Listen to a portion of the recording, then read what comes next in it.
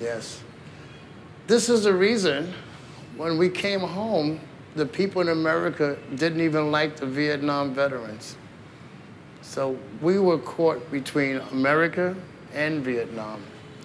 We fight in Vietnam, we're not liked. We go back to America, we're not liked. So it's a reason why a lot of Vietnam veterans had a very difficult time in America.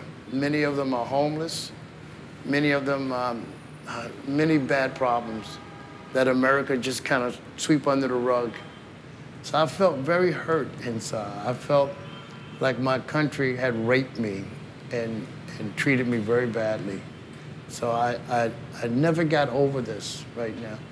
So I was so disenchanted that I didn't want to participate in America no more.